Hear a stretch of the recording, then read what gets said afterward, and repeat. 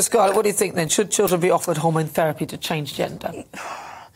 I think in the vast majority of cases that children should be left to decide from day to day, from month to month, what gender they feel like. That I think that during, for the first 15, 18, 20 years of children's lives, that actually they're exploring their sexuality, they're exploring what they are. And the last thing you want is to start making changes that stay there. So what I'm saying is, you know, my daughter was a complete tomboy. My son said, when I grow up and I'm a girl. I mean, both of them, and most children I know, have lots of ways that they're feminine in some ways and masculine in others. And I think that they should just be allowed to develop. And sometimes people, you know, girls want to be boys and boys want to be girls. And that's completely and utterly natural. And it's only when you get to the extremes, when the serious body dysmorphia,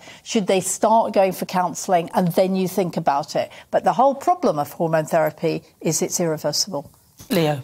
Yeah, I mean, as Scarlett said, it's irreversible. These hormones, when you put the puberty blockers in, the long-term changes can mean sterility, they can mean stunted growth, and all kinds of problems with osteoporosis and other health issues. So you really want to be holding off on this stuff. And I think at the moment the system and the schools, and particularly the sort of leftist ideologues who've infiltrated academia and teaching, they're almost grooming these children. My friend Nico, so he's got two girls, and he said there's a boy at his girls' school who was going through the dressing up box, you know, picked out a Spider-Man outfit, picked out a Batman outfit, and picked out a princess dress, and like put them all down. And the counsellor was straight over, being like, "Oh, did you want to wear the princess dress?" You know, starting the process of, you know, putting these ideas in the kids' heads, because you know, children are innocent and, you know, are vulnerable and easily guided by people. And, you know, of course, if you make it fashionable and if you make it trendy for children to transition, at the moment they've made it.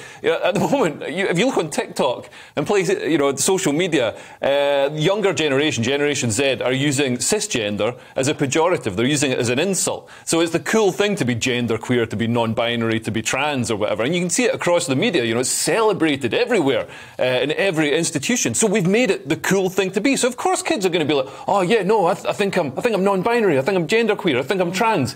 You know, I think we need to just calm down a little bit and just let people develop.